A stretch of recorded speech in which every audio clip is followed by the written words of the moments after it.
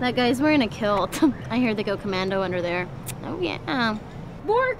People cut in front of us in line, a whole group! What the? Who? How? Excuse me, gentlemen. Ma'am, you may not have noticed, but the line forms behind us.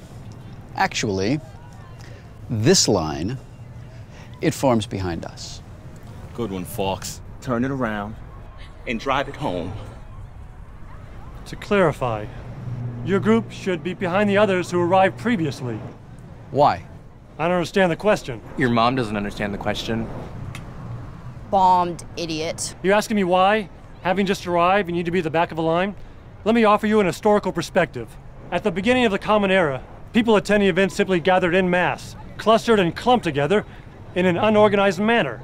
After several thousand years of this, they slowly gravitated to the back of individual fellows and began to stand behind one another in a horizontal fashion, forming what they now commonly refer to as the line. Going against that flies in the face of thousands of years of evolution and encourages utter chaos. And what's wrong with a little chaos? A little rebellion now and then is a good thing, Thomas Jefferson.